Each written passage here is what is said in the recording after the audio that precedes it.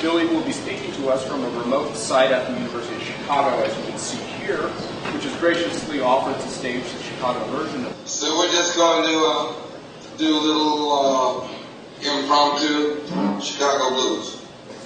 1, 2, 3.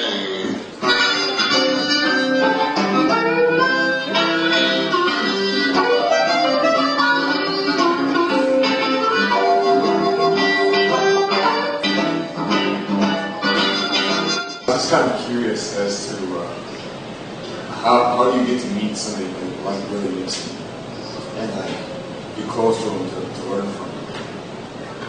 I was a student at the University of Illinois at the time, and one of the secretaries on campus, I found out that she did secretarial work for Willie Dixon. Well, by this time I was pretty much immersed into the blues harp world, and so I kept asking her to arrange a meeting with us. You know, this went on for years actually, and finally she said, well, here's his number. She gave me his phone number, so I called him.